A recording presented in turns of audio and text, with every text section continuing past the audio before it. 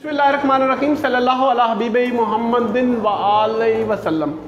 Briefly explained parts of speech. Okay, today we will revise in short. Abstract nouns, bravery that show, an idea, justice, honesty. Okay, and then concrete nouns like marker that show something material, something materialistic, that is marker, eraser, board. Next one is common, country, town, animal, they are the names of common things, places or persons. Next one, look at the whiteboard please. Proper, Japan, dear, Ali. The names of places, the names of persons or the names of things. Next one is countable. Countable means that can be counted.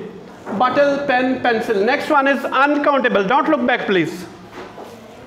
Uncountable, information, advice, furniture. I thought I have forgotten to recite Bismillahirrahmanirrahim. Sallallahu ala habibi Muhammadin wa alayhi wa sallam. Next one is singular, like notebook, bird, pen. Next one is plural, notebooks, books, pens. Next one is pronouns. Okay. First one is demonstrative pronoun. This, that, those, these. Next one is, these are the demonstrative pronouns. Like this is my book. It's a demonstrative pronoun. If I say this book belongs to me, now there is adjective after this. It means it's an demonstrative adjective. If there comes the adjective after this, it's a demonstrative. If there comes the noun after it, it's a demonstrative adjective. There comes the verb after it, after these verbs, after these words. If there comes the verb after these words, it means it's a demonstrative pronoun. Clear? Next one, possessive. Mine, yours, his, hers. Okay, they are possessive pronouns. My, her, his, they are also possessive pronoun.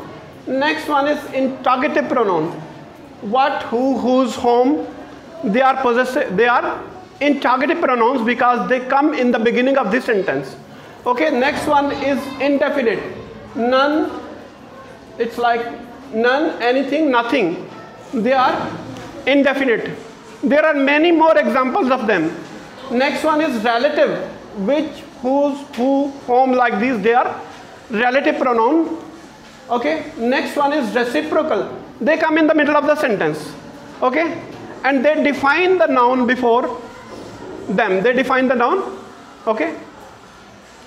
Like I say, this is the man who stole my pen. Okay. Who is defining the man? Who is telling us again about the man, what he did? Okay. Next one is reciprocal. Reciprocal pronoun, each other, one another. Each other is used for two persons, and one and other is used for more than two persons. One another is used for more than two persons. Okay. Reflexive pronoun. Himself, herself, themselves. It's not self, it's selves. Clear? Then there is emphatic. Myself. I myself will go. Okay, hold on. Or if we remove, emphatic pronoun, sentence doesn't lose the meaning. Okay, sentence doesn't lose the sense.